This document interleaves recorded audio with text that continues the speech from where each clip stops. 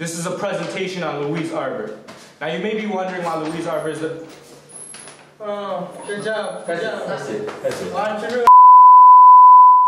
5, 4, 3, 2, 1.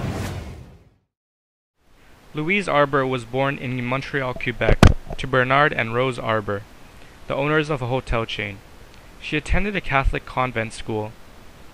When she was 10, her parents divorced, only encouraging her to excel in her studies. She later graduated at the University of Montreal, studying civil law.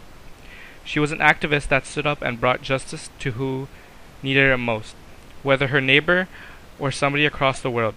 In 1987, she was appointed to the Supreme Court of Ontario.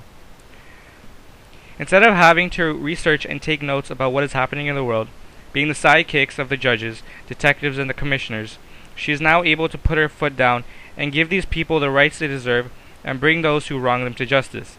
During her time as the judge for the Supreme Court of Ontario, she met her husband and longtime partner, Larry Taman, who also went to Osgoode, which happens to be the most prestigious Canadian law university. She had 2 daughters and 1 son with Larry Taman.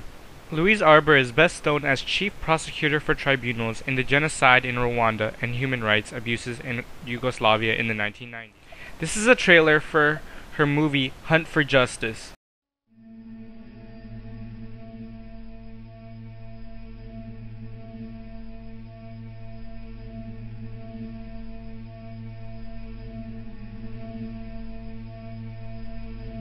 On a hillside above a small village are sights you'd hope never to see. Body after body scattered over the frozen ground.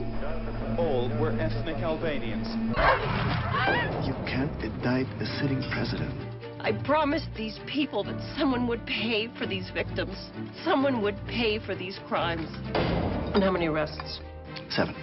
3 years, you made 7 arrests? I understand suspects from Vukovar and other crimes are at large in all your zones. I was hoping you gentlemen might help me understand that. The situation is quite complicated. I can't try them until you arrest them. This is not our war. That's ludicrous. That's politics. We've got reports of another massacre at a town called Suvareka. He's starting another war. The man must be mad. Pull this one straight, madame, and everything can unravel. How many free passes are you willing to give him? Your operation is falling apart. As a result, you have no one to blame but yourself.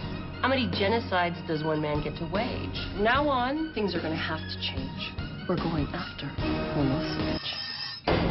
Feel like indicting a president? Let's write him up.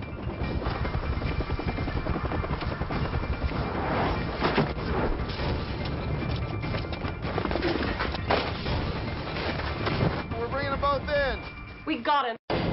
United States forces, acting with our NATO allies, have commenced airstrikes against Serbian military targets in the former Yugoslavia. Give me a chance to end this war in The Hague. You can't let anything get in your way. I don't intend to. Some people don't approve of the help that I've given you. If there was ever a time to do this, it would be now. Wendy Crewson, John Corbett, and William Hurt. At noon today, President Slobodan Milosevic was indicted on the charge of crimes against humanity. Showing that Louise wanted fair justice, not being biased to one side because so much has happened to them. These are the qualities of a leader. She showed courage and bravery in taking down criminals responsible for the thousands of deaths.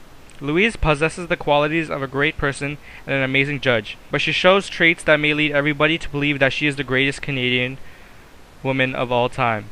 She may not be a runner, an astronaut, or an inventor, but she is definitely the greatest woman in Canada and has had the most influential life possible. That's all, folks.